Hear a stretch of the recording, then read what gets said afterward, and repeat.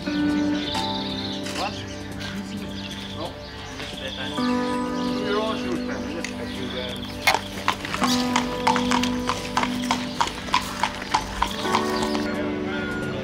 I'd resigned myself to having another disappointing year in the Gold Cup, but thankfully Paul and Boum Photo came good. I couldn't believe it as I was watching it unfold, how they were jumping and so relaxed, and you know, they were just a unit moving along nicely behind the pace, and I thought everything goes well, at least he has a chance. And then it opened up turning for home, and Paul just did the business, gave him a squeeze, and away he went.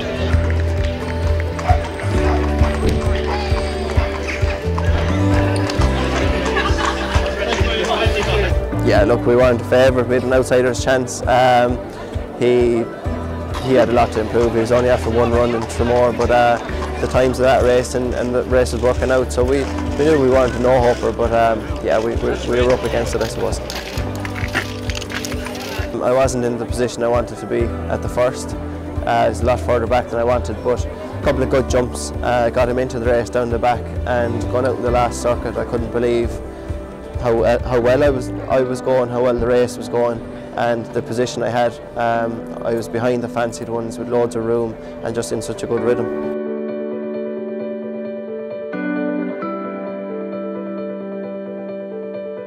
Well, I just couldn't believe it. I thought so beforehand that he had a great chance until the morning of the race, and then you got the papers and they said how every other horse had a better chance.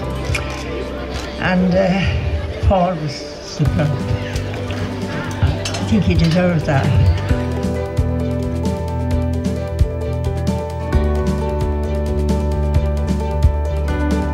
When I got to the back of the last and they hadn't gone by me, you can't allow yourself to think that. You'd so much going through your head. It's the last thing you think, that you're going to win a Gold Cup.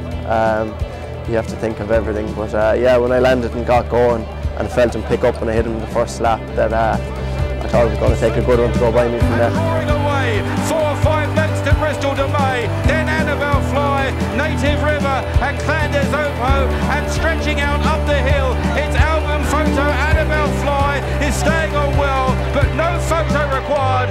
Boum Photo! They're a blur. They're a complete blur. The whole left and there back into the braid ring is a blur, but if I see them from the videos, I definitely enjoyed it anyway.